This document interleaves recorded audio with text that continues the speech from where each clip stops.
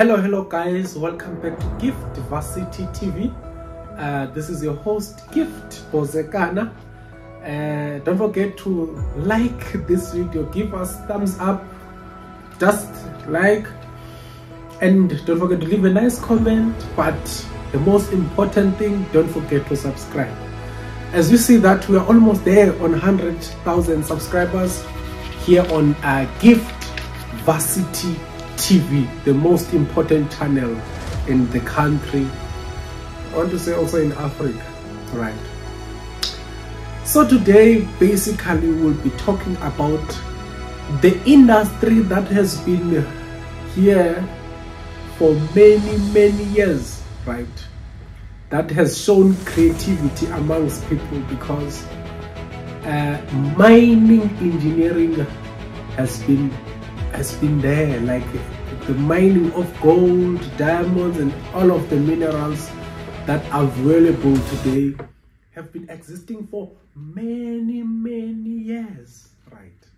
So today we'll be talking about mining engineering, which also contributes a lot to the GDP of the country, you know, and it's one of the most rewarding professions, as we know that in South Africa there are a lot of mines, and that skill that mining engineers have, it's very important.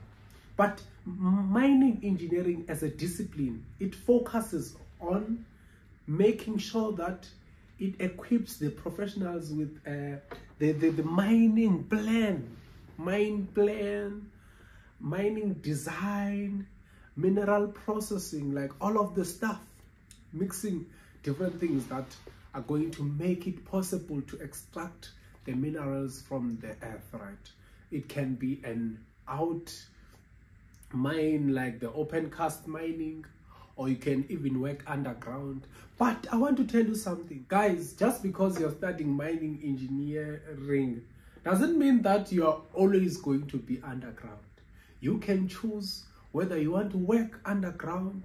We're going to discuss the opportunities, the jobs that wants you to work underground, or you can choose to work outside.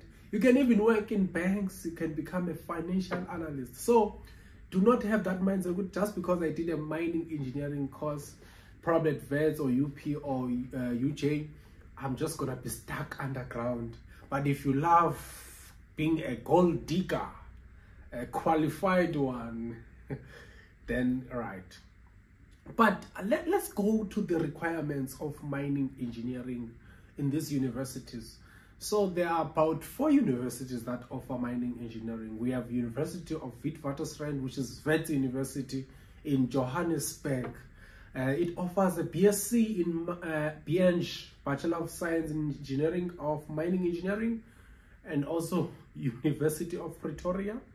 It offers BEng in mining engineering, right? I think it's BEng, yes. And then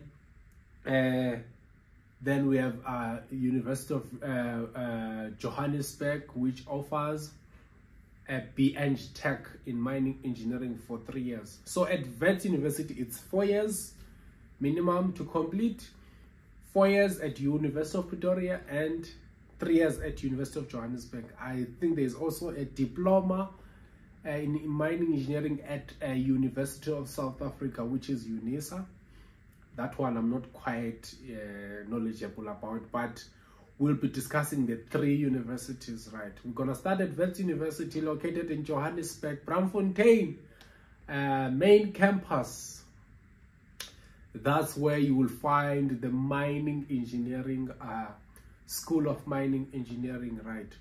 So to be able to be admitted in that program, for maths, physics, and English, very important, because they look at them. So on their website, they written that they want level 5 in maths, level 5 in physics, level 5 in English. But I want to tell you, for you to make a cut, like to stand out of competition, please, you must get distinction or level 6 minimum, right? If you have level 5-ish, you'll be on a waiting list. And imagine how many students have applied to study mining engineering if you think there are a lot. So that's the requirement at Wits University. Takes 4 years.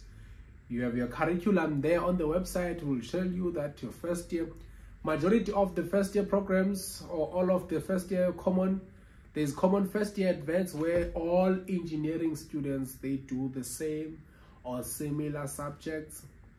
Then as the years progresses, they choose other subjects, right? Like they mainly focus on their own discipline. If it's mining engineering, so we're gonna do other disciplines again on this channel. Keep on watching. Then we go to University of Pretoria in Hatfield, right? In Pretoria. So level 6 in maths requirement, level 6 in physics, and level 5 in English. So you must get distinction, guys. Don't meet the minimum requirements alone, you know, but I know you're waiting for your results, so you are. Then we go to University of Johannesburg. University of Johannesburg, there's BEng Tech.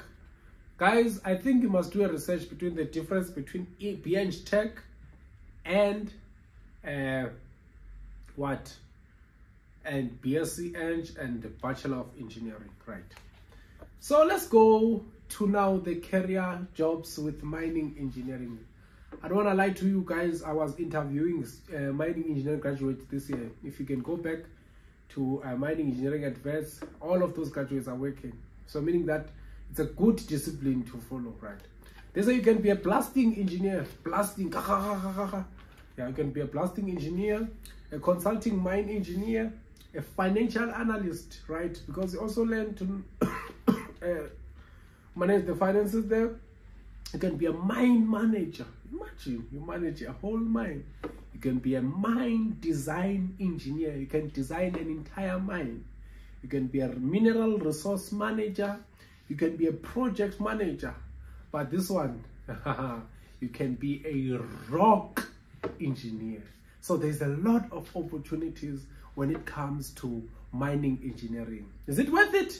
Yes, it's worth it to choose and having a career in mining engineering. It won't be the best decision you've ever done, but it will be the best decision, because also this portion of the economy is playing a key role in our country. And still today we have your mine coal, gold, platinum, iron. So there are a lot of things that are still utilized today and they are very valuable, and still mining engineering is still relevant. So to all the prospective mining engineers, I want to say, hey, do your best and hope to see you studying mining engineering very soon at Wits, UJ, UP, even at UNISA if you manage to get in that diploma. Thank you so much for watching. Give a nice comment and don't forget to subscribe, like and share. Thank you so much. Bye.